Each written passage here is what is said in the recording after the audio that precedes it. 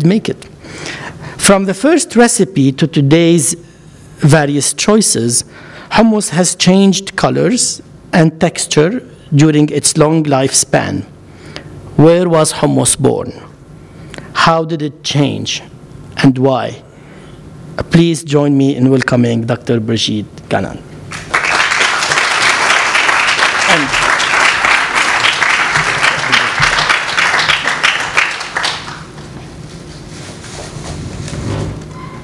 Brigitte also wants to give you a copy of our book, and thank you for the contribution.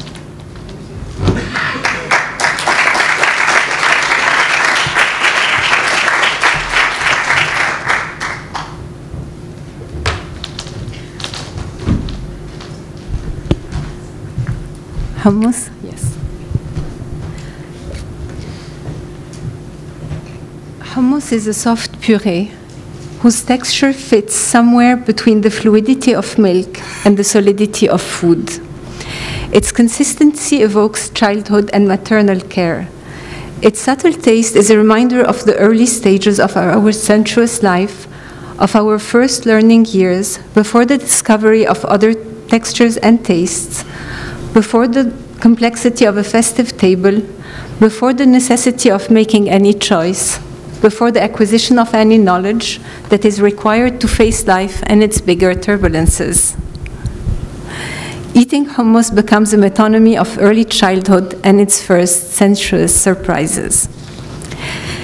If, according to Brillat-Savarin, the invention of a new dish brings more happiness to the humankind than the discovery of a new star, then blessed is the person who one day, somewhere in the medieval Middle East, invented hummus.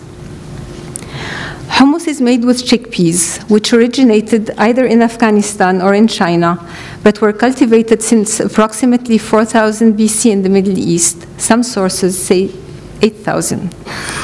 Today, most of the chickpeas come from two different sorts: the Kabuli, a medium to large size white to yellowish grain, which was grown for thousands of years around the Mediterranean Sea, but currently also in North Dakota, California, Canada, Mexico, Australia, India, and even Russia. And a smaller red or black or yellow grain called desi, cultivated in the Indian subcontinent, mostly used for chickpea flour. Called Leiben, the mother of two small hearts, in colloquial Lebanese when eaten fresh, chickpeas are sold in bunches by vendors in the cities and their suburbs and on small rural roads, and can also be found in grocery stores. The chickpea has a rustic look, and it requires some effort before enjoyment is reached. One must press hard on the oval pod filled with air before it breaks, and a small burst announces the pleasure to come. Chickpeas are mentioned in the Epic of Gilgamesh as the hero takes some with him during his quest. Quote, "They dug a pit in the sunshine, then Gilgamesh went up on the mountain. He poured his chickpeas into the pit. O mountain, grant me a dream." Unquote. The discovery of a tomb in Deir el-Medina confirms that chickpeas were part of the Egyptian diet as early as 1300 BC. And along with dried fruit, cookies, chickpeas are offered to guests during the Greek libations that followed the meals. We also find them in Rome and Pompeii, where around the 1st century BC, different varieties were cultivated. The grains were sold dried and without pods on markets or fresh. It is also said that Cicero was named after it, as the chickpea was called Cicer arietinum, either because his family was known to trade it or because of the word he had on his nose. In Byzantium, people considered it to be a wind-producing food. In the Abbasid era, among the ta'am muzawwar, in English simulated food, dishes Christian ate during Lent, there is an omelette without eggs. It's a chickpea puree mixed with onions, olive oil, murree, coriander seeds, black pepper, and ma'as samar, then fried in a pan with olive oil.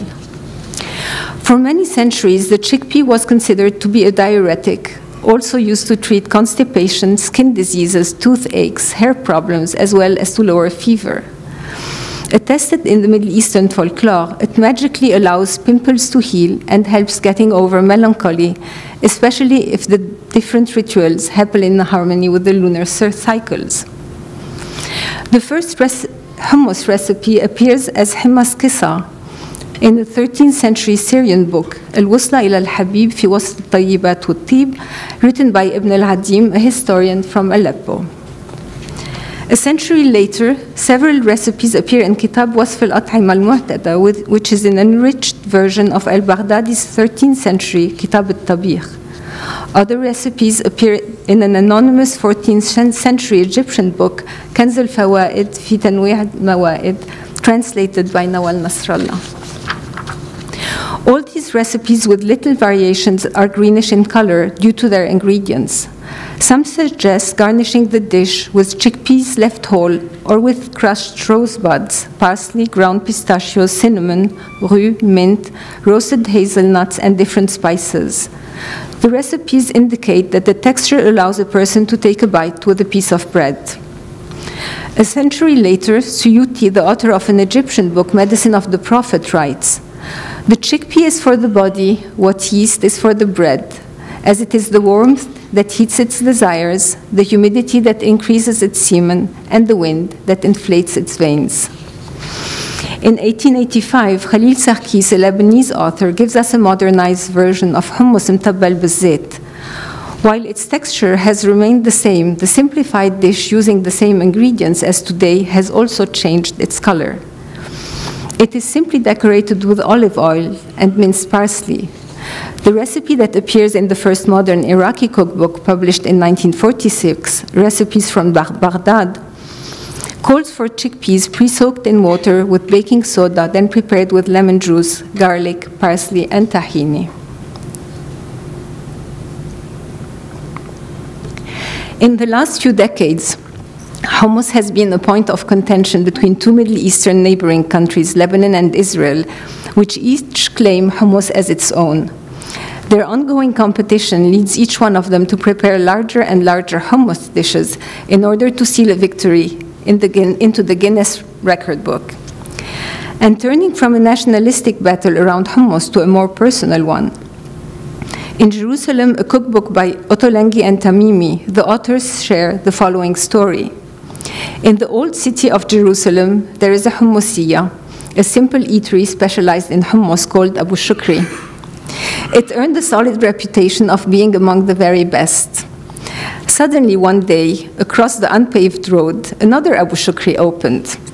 On its door hung a sign, "We moved here, this is the real Abu Shukri," creating confusion among the customers. It was Abu Shukri's son-in-law who had worked in his restaurant as a waiter who opened the new restaurant. But the following day, the old restaurant also hung a sign on its door, "We didn't move anywhere, this is the real Abu Shukri."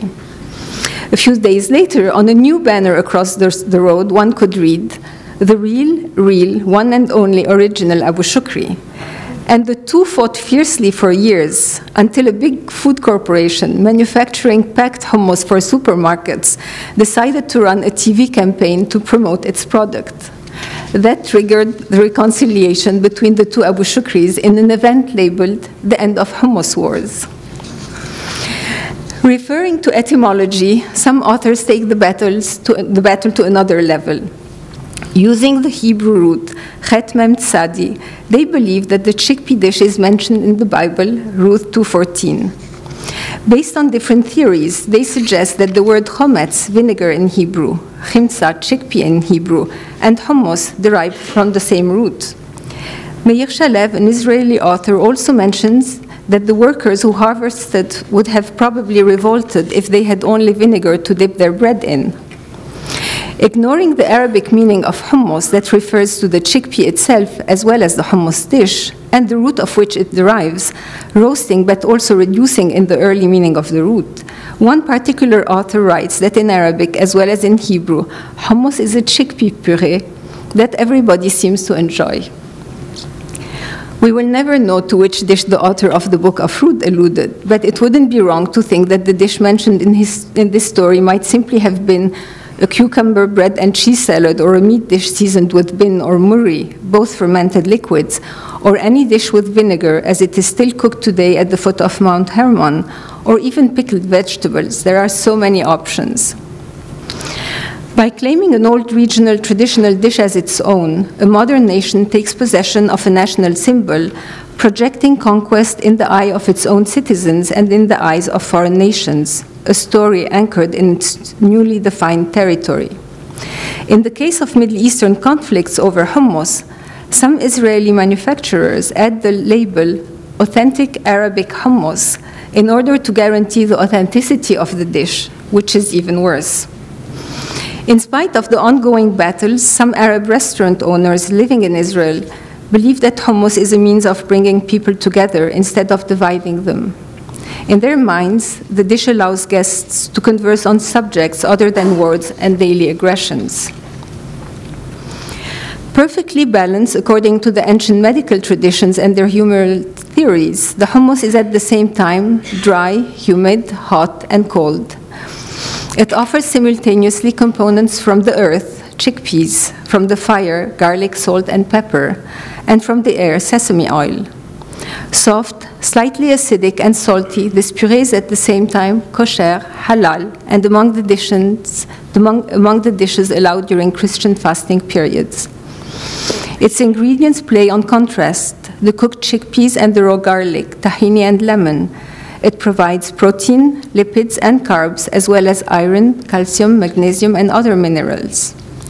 Scooped with a ladle, then carved with a spoon into a concave receptacle, the dish presents voluptuous curves, offering in its center some chickpeas left whole and uncrushed. These small, round grains, swollen with water, on which is drizzled a golden precious olive oil, also carrying an antique tradition, become an irresistible temptation that everyone secretly wishes to reach first and taste. Whether it is decorated with chickpeas, finely minced meat with fried pine nuts, or even golden fried pine nuts alone, the various textures of the dish seduce by their contrasts. Its sensuality provokes a gourmand impulse, and whether we dip bread in it, preferably still warm right out of the oven, or crunchy raw vegetables, the first hand to reach the golden treasure is always guilty of the attack. And whatever the manner or the speed, whether it's a controlled movement or not, this first bite always destroys the elegant harmony of the dish. Today we find this delicious dish all over the world, and of course in Palestinian hummusiyas, in Abu Ghosh or Abu Shukri in Jerusalem, Abu Hassan in Jaffa, Said's in Akko, in a fuel, a small shop hidden in the narrow roads of Middle Eastern souks such as Baroud and Tir, who serves hummus, fatte, balilam, sabha, and fool. The dish is slow cooked in old pots on incandescent coal at night. The shops open at dawn and close when the pots are empty, usually before noon. Those who have the time will eat it seated at a table with family or friends in a moment of conviviality that seems to be a victory over the daily tensions of our hectic schedules. Often served in a small red or brown dish, a reminder of the earth's soil, this plate represents a fragment of the world on which one will concentrate the attention, a plate that seems to conjure the void, the missing, and the hunger, a communal dish that is shared in an unconscious desire to seal a moment of happiness.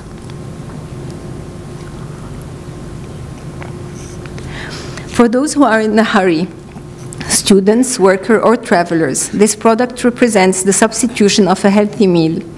It has even found a place in some farmers' markets that offer Middle Eastern products, sometimes sold by weight or added to various sandwiches that are customized to please a clientele of all ages, concerned by their food intake as well as their pleasure. For vegetarians, hummus will be spread on a pita, mar'ou, or lavash-style flatbread, to which will be added tabouleh, fattoush, falafel, or any other available options, pickled vegetables, or herbs. For others, it adds tenderness to meat kebabs, cube marinated beef, lamb, and chicken, or to the minced meat prepared for kafta. Some major food distribution companies offer their own brands along with others, and in a world where a growing lack of trust toward the big multinational agro-industrial companies is common, the simple, healthy ingredient of hummus gives consumers a sense of victory over marketing slogans. And by choosing to eat this simple food, one is at the same time caring about health issues as well as being in tune with nature. For these active and conscious consumers, this accessible product allows them to also integrate the slow food concept into their eating habits. It becomes a responsible, ecological, and unifying choice against junk food. It flatters the taste buds, gives both pleasure and the illusion of having time. And whatever the situation, every bite takes us on an unconscious journey. It is the illusion of a shared meal, a moment where nothing external is in control. And languid in its plate, hummus fulfills its destiny. It offers itself with no reserve to the impulses of those who are starving and to the gourmet waiting to satiate their appetites. Languid, but never at rest, the dish is in constant evolution. It is sold today not only blonde, but also colored with different added ingredients and flavors. Reddened by peppers or beets, tinted in green by a combination of spinach and artichokes or avocado, it unexpectedly meets the spirit of the first greenish original puree. It has become such a popular dish that songs have been written to praise its virtues and express the urge to devour it impulsively. Thank you.